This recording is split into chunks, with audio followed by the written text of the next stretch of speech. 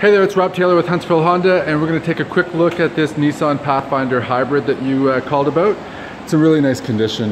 We haven't even started detailing. We just started washing the outside, and I'll show you what it looks like on the inside. Like, this is how they keep it. It looks really, really nice. Obviously, carpets, you can see we've not really started detailing yet, but this is how they keep it. There's a little paint scuff in here. If you want to get a little paint pen or get that sealed for you, that would be the ideal thing. Yeah, it's super clean. It drives really, really well. Has all the rubber matting. Oh, that explains why the carpets are in really good condition. There's no rips, tears, or burns in the headliner. There's the panoramic glass roof. There's the sunroof. In seat rest DVD players. Michelin's and tires look awesome, lots of tread. The brakes look really good. Those are relatively new brakes. Parking sensors.